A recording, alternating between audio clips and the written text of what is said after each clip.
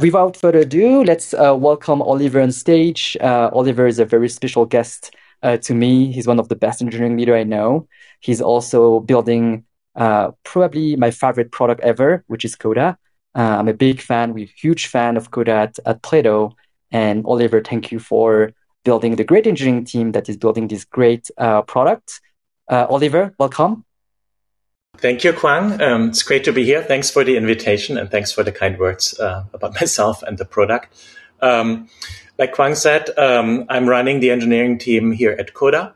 And before I joined Coda 2 years ago, I spent most of my life, 14 years, at Google as an engineering VP, building products like Google Shopping and Travel and many YouTube products under the YouTube creator team.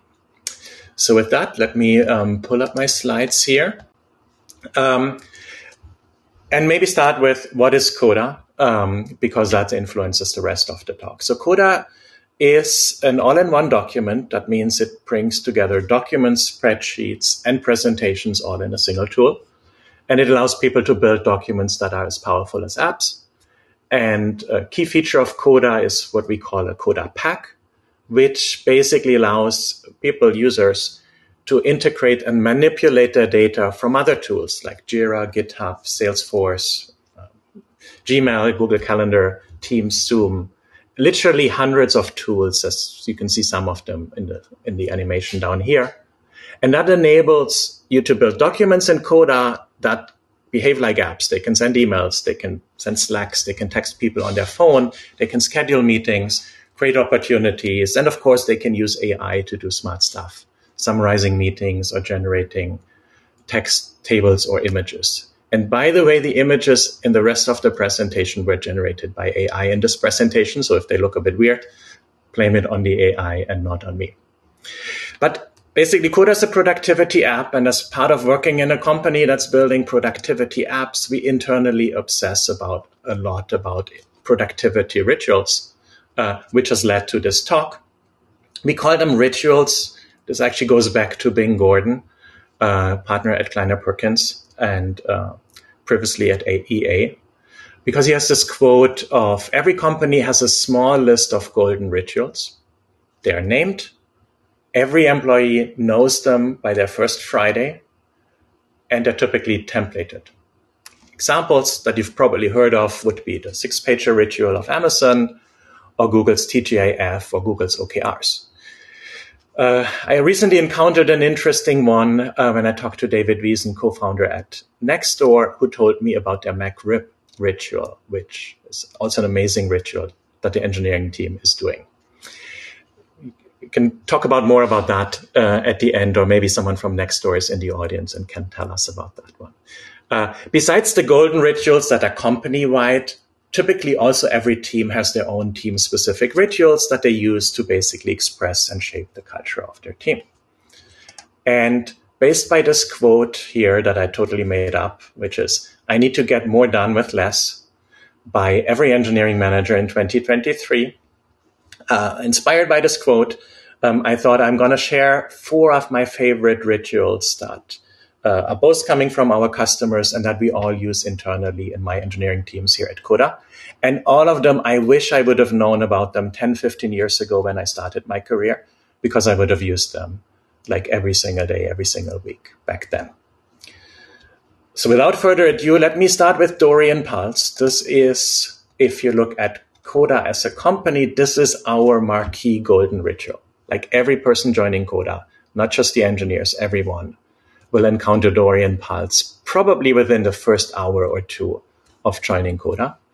And it's actually used so often that, by the way, the presentation here is a Coda document so that I can give live examples.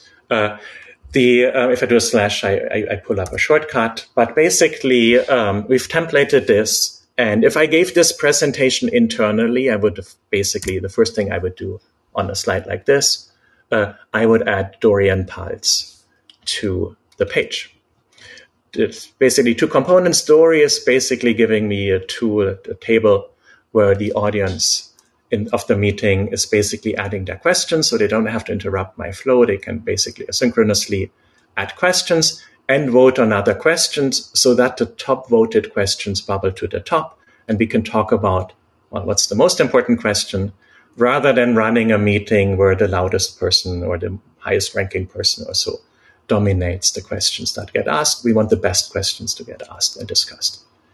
And Pulse is basically a way of sentiment tracking where I could basically get the group's intelligence on a key question of the meeting. So how do you feel about whatever, renaming story to something else? And then people would add their sentiment, and that way I can gather feedback from everybody in the meeting. Again, without having to do these boring rounds where 30 people all have to talk and say something, and time is wasted on that. I'll show you a very concrete example. I mean, this is a clean template that I added here, but let's show you a very clean example from my engineering staff meeting. So my engineering staff meeting, this is literally just copied over from a different doc that I run my engineering staff meeting from. We start my staff meeting with Pulse, which means the first 5 minutes, people basically add what's currently top of mind for them in a table, and they create how they currently feel in like 1 to 5. And then when people are done writing, they press this button so that I get a feeling for when we can move on, and they read each other's sentiment. And that way, we're basically all on the same page in the first 5 minutes, and we're leveraging the fact that people can read way faster than they can talk. And very often, interesting things bubble up as part of the sentiment that we then add to the agenda and address. And I can recall many, many instances where just a simple ritual of doing sentiment at the beginning of the meeting kind of surfaced things that would have surely turned into big fires, but we caught them early and were able to extinguish them before they actually started burning. So that's story in parts, which brings me to the next ritual. Like at Google, like in my teams at Google, we're structured in highly cross-functional ways. So our engineers are working closely with their designer and with their product manager as a cross-functional team. Some of our teams are even more cross-functional, where we have marketing or Coda coaches embedded in the same team. And the challenge of every cross-functional team is, well, you have to juggle a lot of balls at the same time, and you have to basically be permanently aligned and stay aligned and constantly prioritize and work on the most important things. And the information for that is often distributed. And that can be like a friction point for staying aligned. So our ritual to solve that is what we call a team hub. And that is probably what we see our customers use the most as well. We obviously internally using Coda for this. It's not the only tool you could do this in, but I think it's the best tool for that. The idea of a team hub, and I'll contrast this a bit to how we did things at Google, is that we pull in all the information that a team needs on their day-to-day and week-to-week job together in a single place, like this document with the different pages here. There's information about the team. They maintain their roadmap in here. The OKRs for the team get pulled in from the central OKR document, but then get managed and updated here on the same page. At Google, that would have already meant you have to go open another tab and go to a completely different tool to manage your OKRs. Then the document the team is writing, like PRDs, mocks, and design docs, are all maintained and written in the team hub itself. So there's never a question where to find something. You never have to go back to, like I had to do in my old life often, find some 6 months old email that had a link to the design doc and then dig it out from there. And because it's all in the same doc, we can cross-reference, okay, this design is for this item on the roadmap, which is currently slotted to launch, whatever here. Makes all of these things simple. I'm a big believer in giving teams an extremely high degree of freedom on how to exactly manage their daily tasks. So this team here, by the way, I took this from the PAX team, one of the engineering teams here. They do it as in the form of story-based and in the form of a table view. Other teams use Kanban view and very different methods. So there's no standardization for us on how teams manage tasks. I believe teams should decide that themselves, depending on the specific situation of the project that they're in. dashboards and keeping track of metrics. Like, for example, we store our code in GitHub. So staying on top of what's happening with pull requests in GitHub is a very important aspect of managing teams. So here the teams pulled in their GitHub requests. They see pull requests. They see how they're currently distributed across the team. And they see what's running stale. And they can use that in their team meeting to address. Speaking of the team meeting notes are an invaluable source of information. So obviously we store them in the Team Hub as well so that we can search over them as we search over everything else. And then again, there's a lot of freedom on how teams run their team meetings. You see some elements of Dory and Pulse that I mentioned earlier. Like here's Dory, for example, in how the teams manage themselves. I like to show this team's Team Hub because they have a fun aspect in their meeting. Meetings have a social function too. And so they share weekend pictures as part of their weekly kickoff meeting. And other elements in the Team Hub, like a wiki and so on. So this basically allows teams to basically run out of a single, tab out of a single home, and manage all their information from there. And we often have people also on top of the Team Hub have a personal hub, an individual hub. Like I have one for myself. I have all kind of information as the head of engineering that I want to stay on top of. This is a sample page I copied in from my personal hub. So what I've done here is I've pulled our GitHub information, all the pull requests from the last, I think 6 months, 3 months, I think. 6 months. Counted the average per engineer and cross-referenced it with the engineer's starting date, and then created a view for myself where I see the people who started 6 months or later. How are they ramping up? So that I can spend my valuable management time honing in on people that are ramping up slowly and figure out what we've done wrong here, but also learn from people that have been ramping up spectacularly fast. It's just a simple way of just tuning the team up a bit and giving it a bit of a different spin. And now I mentioned the dreaded word of meetings already. I'm a passionate fan of not having unnecessary meetings.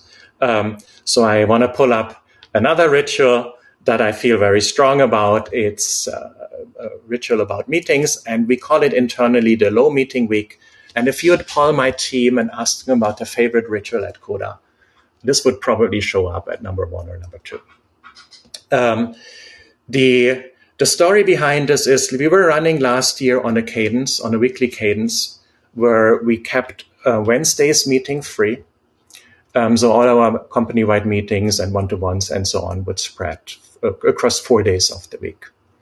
And then we picked a single week each month where we flipped the cadence around, where we basically said, okay, let's have 4 days of no meetings and squeeze in all the meetings into a single day.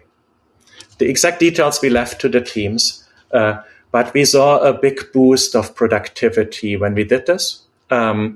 But we also, and I'm happy to go into more details if it's of interest for anyone in the audience later. We also sometimes overdid it and saw that too few meetings is kind of not great either. As I said, happy to share a bit more information if it's interesting.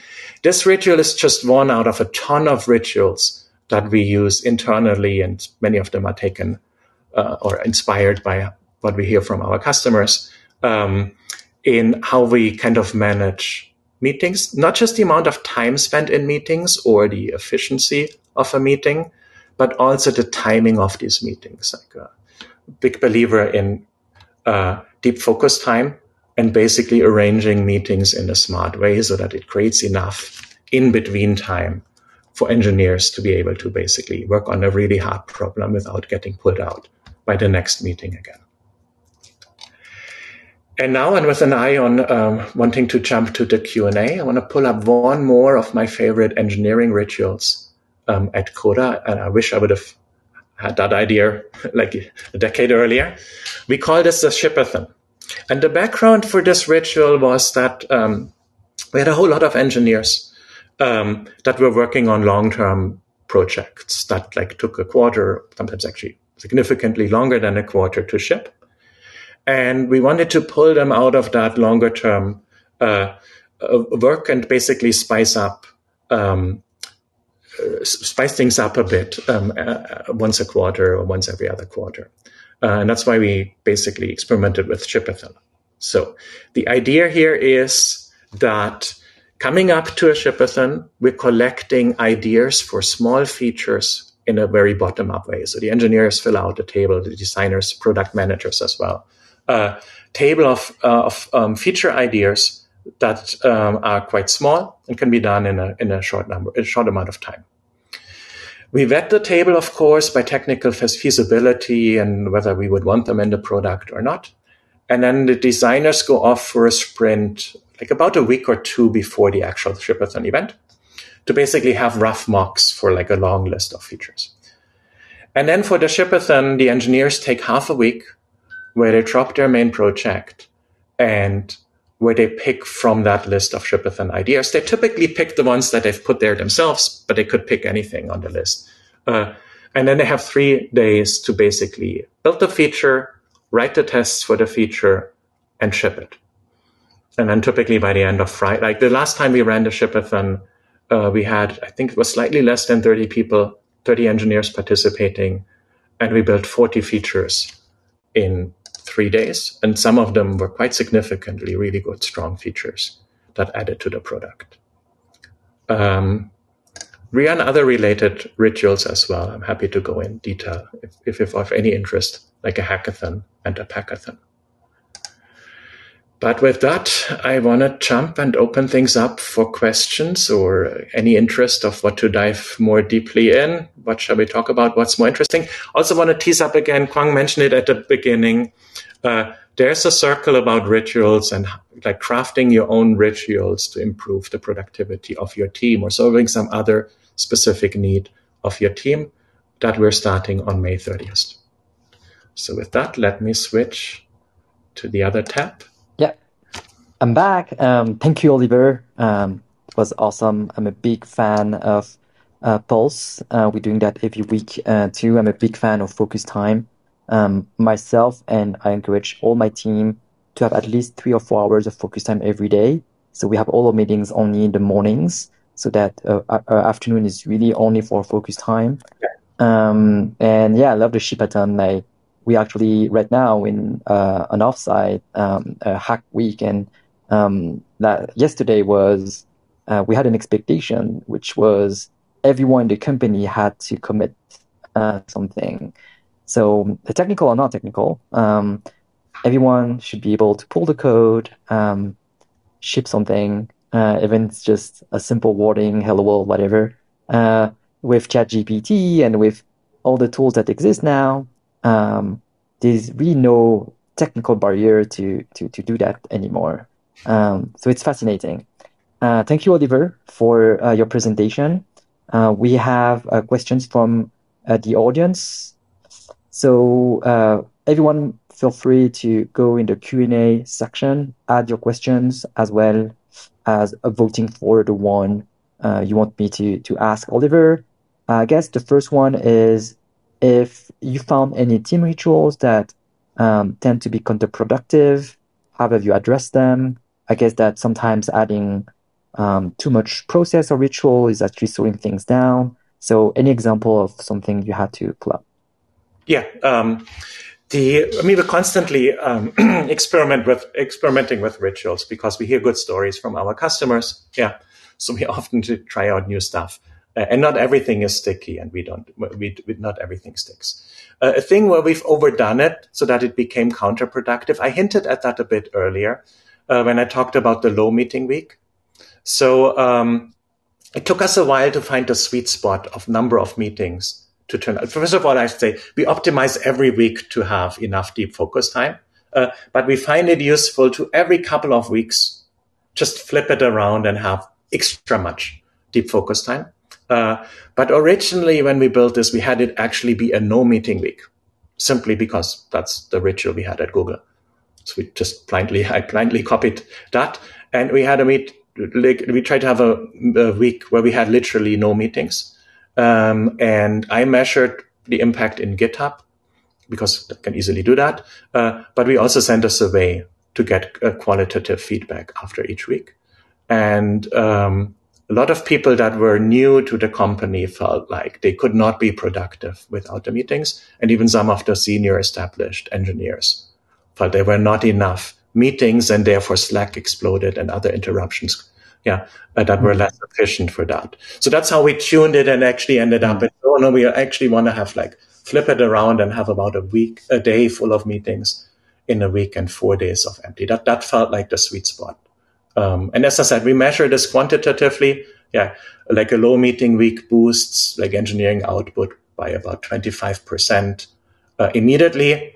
But qualitatively, if I look at the qualitative feedback, I see people tackling stuff, that they've been tracking out for a long time and that they would have probably not tackled in their normal flows. I think the actual impact is way higher than that. Also, if you qualitatively look at that, many people basically report that subjectively they felt twice as productive. Yeah, definitely. Sometime a quick meeting can solve a very long Slack thread. So definitely. Yeah. And then it's also that social function of a team. It just feels better if you see other people's faces, especially if you're working. Yeah. Especially if you're working remotely, especially the past 2 or 3 years, I guess. So the next question is about how do we ensure that some of the rituals are consistently followed? That's a question I have myself too, which is you actually have an idea of how things should be done, but half of the team is actually filling in the polls, or half of the team is actually updating the OKR, or what have you found it's been working well? Yeah. So actually, I have 2 answers for that. They might be slightly contradicting, but the first one is I actually often just don't. If the ritual is good and positive, okay, I'd assume it will stick by itself and people will pick it up because they benefit from it. And then there is no need to enforce it and so on. Yeah. But you might need to create the awareness at the beginning and expose people to it so that they actually give it a shot. I just introduced a new ritual. I'm not sure if it will be successful or not, so that's why I didn't mention it. It's called bite-sized learning. I feel very optimistic about it. Yeah. But we'll see if it sticks or not. I'll not force teams to use it, but I need to expose them to it often enough so that it gets kind of a fair chance. And what I'm doing for that is the ritual itself is in a Coda document. But I actually, because a Coda document is easy to send Slack messages, I'll ping the team basically for a couple of weeks on Monday mornings with one element of bite-sized learning, with one lesson from bite-sized learning in Slack. Yeah. So I'm pushing it a bit, and then we'll see if it sticks or not. And if it doesn't stick, the ritual, then it doesn't add enough value, and it's perfectly fine if it dies off. Yeah, I love it. It's a kind of self-selection of those rituals. And obviously, in the beginning, you have to give a little push, but there have to be small bites push, small learnings in the beginning. And even if it doesn't work even with that, then probably that was not a good ritual. Yeah. Awesome. All right. The next one is about individual team members' goals. Do you have the ritual of setting the individual teams member goal quarterly? How do you measure the success of those individual goals? That's a question from Bota. Yeah, that's a great question. So what we are doing at Coda, and I'm running the company-wide planning process as well. So I'm obsessing a lot on how we do planning and how we do goal setting.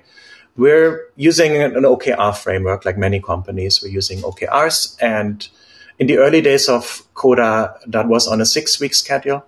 But when I joined, we switched that to a quarterly schedule. So it's pretty similar to that. And we set annual targets as well as quarterly targets. But they're set at the team level. We have the option to do personal OKRs broken down, but we don't enforce that.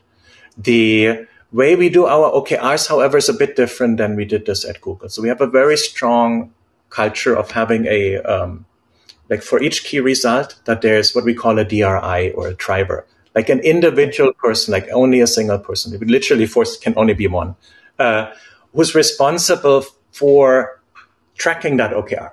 It's not necessarily the person who has to do all the work. It's often teamwork. So definitely not the person, but that's the person who makes sure that the actual OKR itself is in a good shape, that it gets updated every week, that if it runs into issues, it gets escalated. And that contributes a lot of to the quality of the plans, because there's a very clear person, responsible for that aspect of the plan. The second thing related to planning, it's not directly coming up in the question, but I considered putting it on one of the slides and then dropped it off. So I'll use that to sneak it in here right now, is so we spent 2 weeks a quarter planning when I joined. So roughly 2 out of 12 weeks were spent in planning. Wow. And I changed that a year ago to a single week. So we've condensed that down because there's an opinion that I have about planning, and that planning is fantastic, but execution is how you win. And I want to limit the amount of time spent planning to 10% or less. Yeah, so 12 weeks, if you can do all the planning in a week. Yeah. And maybe have a day of discussion before the planning cycle starts, then you're about below 10%. That was controversial when we forced it into the team. So we ran it first as an experiment. It was spectacularly successful, both in terms of feedback we got, because everybody was happy they had an additional week of execution. But way more importantly, the actual plans were objectively measurable better. If we look at OKR completion scores of those plans, we wrote, or the number of KRs that were stuck at 0 and never progressed, that was measurably lower than before. So shorter time planning led to better plans for probably, we could argue a lot on why that's the case. But basically forcing people to really, in a planning week, you do nothing else but planning, which means you cannot do that, sustain that for more than a few days. Yeah, draft really good plans and then immediately go back into execution. Yeah, so shorter and better quality planning. Just a follow-up question is, how many people are involved in the planning, and does it take 100% of the time for that week? So how do they vote? No, sorry. How many people are involved in that planning? Yeah. And does it take full time for them during that week? Yeah. So basically, we are completely fine in blowing up everything for a week so that everybody participates in planning. And we do 2 cycles of basically it starts with top-down guide. It actually starts with reflection, where we look and learn from execution of the previous quarter. That feeds into top-down guidance, so that we kick off planning on a Monday with clear top-down guidance of what we want the teams to focus on. And then the bulk of the week is spent with bottom-up people writing their OKRs, each team, and everybody's involved. And that means that from Monday to Wednesday, they'll do very little but writing their plans. And then we have the last 2 days of the week to do another top-down, trimming things down, because teams tend to be overloaded. And then basically another bottom-up cycle where teams say, okay, this works now. And it all ends with a presentation of every team to the entire company of the high-level plans, of the top-level things they're doing. That's super interesting. So it's a combination of top-down and bottom-up, and the whole company, everyone, every single person in the company is involved for a full week. Yeah. And to go back to Bota's question is, in the end, everybody in our OKR document has a page that's called My Dashboard.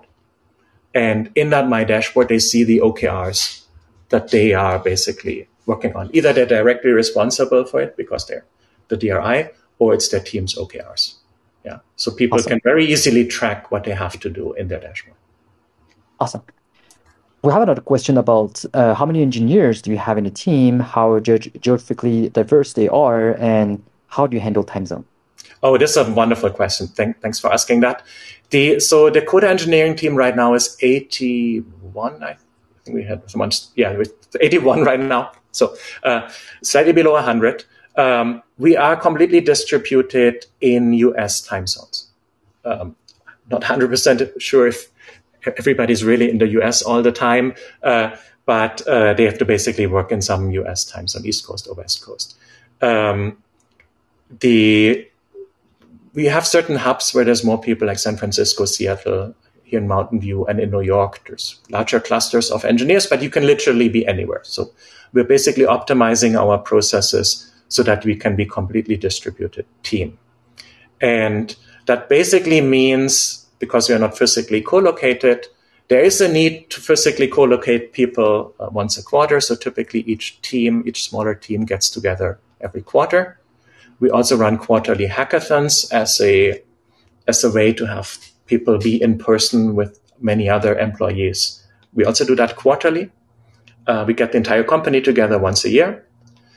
And in our like day-to-day and week-to-week rituals, I mean, I showed you the team hub, and the way this is built is often trying to reduce the number of in-person meetings you might need to have, so that if you're in a time zone that allows you to work early, you can still be in touch and on the page. Or, for example, use the dory ritual to leave feedback on something without having to be there. Yeah, I feel very passionate about making this distributed nature work because my career started in Europe when I worked for Google. So I was 9 hours away from the headquarter. And the amount of late night meetings I had to have is just something I don't want anybody else to experience. Yeah. And gives also the freedom to everyone to travel, as even though they're based in the US. Exactly. I've been doing that a lot for the past 2 or 3 years. Yeah, I know. You're in Having France. the right rituals. Yeah, yeah. So we have a questions about the performance of a team. So how do you measure, what metrics are you using to measure the performance of a team? Because I suspect that for engineering, it's not as straightforward as for a salesperson, for example, or for a marketing person. Yeah. So how do you do for engineering teams? Yeah, there is no general answer that works for all the engineering. It's very different. Like you can measure some teams on like feature output and judge the complexity of that. You can drill in, look at code output, even though they're very dangerous and very easily flawed metrics, but nonetheless can be worth looking at them. I mostly look at basically the actual achieved impact. Yeah, typically then measured in terms of feature output, except for if it's a specialist team. I don't know, like a security team, you would not measure by how much code they write, even though that's part of their job too. But how if they screw up or not. It's a tricky topic. It helps a lot that we do OKRs and planning, and that it involves a heavy element of top down and bottom up. Yeah, because then we can also measure, okay, how good are teams in actually achieving the plans they commit to, which plays a role in judging that. Are you using a lot of those tools to measure engineering metrics, time to commit or pull review? No, we track things, but we're not. No, we're basically, this is more on the. I find all these metrics are easily flawed, and once you pay attention to them, and the team knows you're paying attention to this one metric or not, they're too easily gamed, and it's counterproductive. But then it's a distraction. It's much easier to directly go and, okay, what's the actual impact of the team? How hard was it to build? And should we have done this quicker or not? But when you mention impact, are you mentioning the impact, for example, the feature is shipped, or are you talking about the impact of that feature on users' revenue conversion, on what else? Because that can take months after to actually measure it, right? How so this is harder in a startup than it was at Google. At Google, it was a lot easier to measure. Like, I wouldn't care about the launch; I would care about the landing. So, a feature getting launched, that was only half of the story. Actually, have it be successful in reality. That's what we aimed for. But we had a ton of users at Google, and we could run a ton of experiments and holdbacks in parallel. So it was quite easy to scientifically measure. It wasn't easy per se in absolute terms, but somewhat easier to measure the actual impact of a feature, for example. That's why, like, from my Google days, was very much focused on the actual provable impact.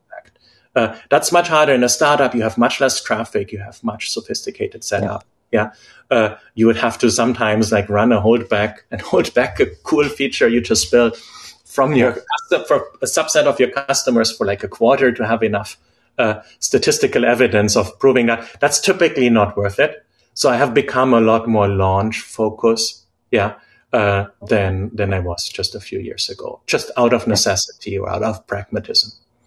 Yeah, it depends a lot on the maturity of your product, how the traffic you have, and all of this. We are going to have actually an engineering Q&A dedicated on that topic, how to measure the impact of a feature you ship, with the SVP of engineering of Amplitude. Amplitude is the analytics software that is actually trying to measure that. So she spent a lot of time thinking about this topic. So we're using Amplitude as well, and it's awesome. So awesome. Okay. So the next question is really about how do you help your team prioritize which task to work on? So we saw in your roadmap that there were a lot of things that we're working on at the same time. How do you do that? How do you focus on high priority tasks? Yeah, I mean, one key aspect here is the planning. Yeah. Yep. And the both being really clear in the priorities and the top-down guidance of planning. Yeah. And having that additional iteration where you could really clarify the priorities during planning time. So that's number one. So we can then assume if we do planning well, then at least in planning week, yeah, we've been very clear on prioritizing and making very clear what's higher priority and what's lower priority. The second thing now is when execution week, it can be very easy to forget about the OKRs and the plans and just whatever, like get distracted by it. That's in part why, and that actually often happened to me, like at Google, because like OKRs live in one tool and the daily execution is in a completely different tool. Yeah. So you tend to not look at the OKRs very often. And then you get a reminder after 6 weeks, it's time to create the OKRs mid-quarter. And then you realize, oh, shoot. Trying to avoid that, and in the team hub that I showed, by just basically incorporating the OKRs directly into the team hub. In the example that I had with the team meeting, actually, that was a great, not every team is doing that, to be honest, but that team was creating their OKRs in each of their team meetings. So they had their key results, and they were basically dragging a slider forward, depending on where they were judging, where they were, as part of their weekly team meeting, which means they will not forget about the priorities and their KRs, because they're literally there every Monday morning. They look at them. Yeah. There was also an engineer last week just made a comment about this. That was a good one. I just want to see if I can repeat it. So he said, it was a vacuum cleaner example. He said he always felt it's really silly that people buy a cordless battery-powered vacuum cleaner, because it's so silly, because, yeah, his old vacuum cleaner, you just plug it in, that just takes 5 seconds. It's really not a lot of work, yeah, to plug it into the power plug and vacuum. And then he bought a vacuum-powered one, and now he's cleaning a lot more and using it a lot more. So even a 5-second friction of going somewhere else and or plugging in a power plug, yeah, keeps people from going there and looking at it. So, yeah, friction reduction matters. I think we have time for 2 more questions. Let's jump to the question about salary. How do OKR impact promotion and salary raise at Coda? What are you looking at when you're deciding promotion and salary raise? Yeah, the OKRs do not directly impact that, like at all. Like also because we don't break them down to an individual person level typically anyway, so it wouldn't even be really feasible if we would want to, but I would find that very dangerous. That would basically guarantee, if we were to do that, what it would lead to, that in planning week, that every single team, every single person will lowball their ambition. Yeah. It would be utterly destructive if there were any connection between that. No, for promotion, first of all, on promotion, that's also a thing. I think too much obsession about promotion gets into the way of doing the right things. So the way the engineering job ladder here works, and actually the entire company follows that principle, is we have very few role stages. Yeah. So there's very few promotions because there's few stages you switch between. So the Google culture of constantly having to talk to everyone about their next promotion and finding the right project that creates enough artifacts for the promotion. We just don't have that.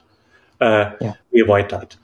Salary raise, we look at overall impact on the company, and we spend time, the management team, and significant time to discuss every single person individually and take all the information into account and calibrate on that, and basically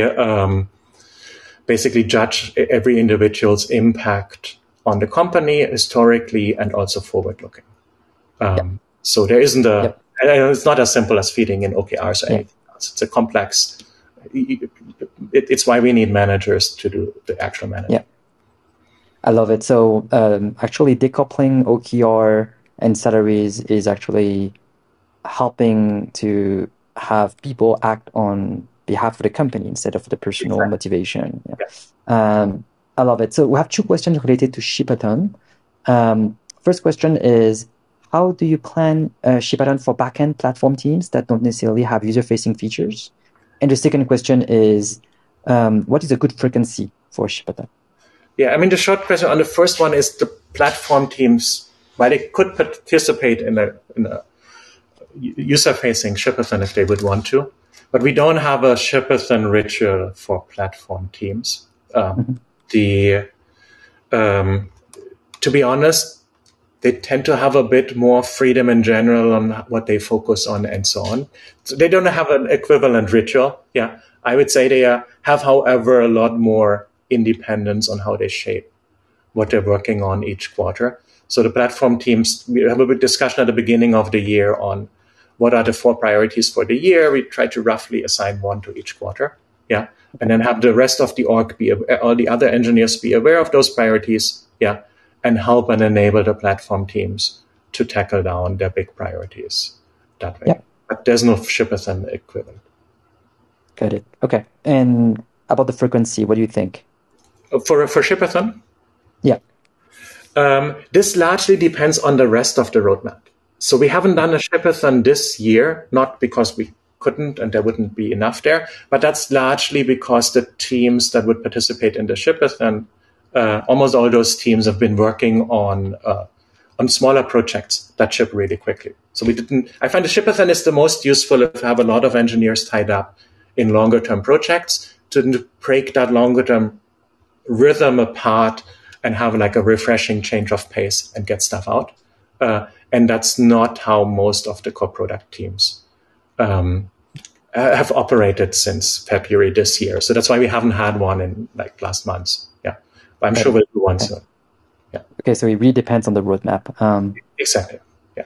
Got it. Okay. Awesome. I think we are almost out of time. So Oliver, thank you so much for your advice, for your time, for everything. Thank you so much for building Coda also.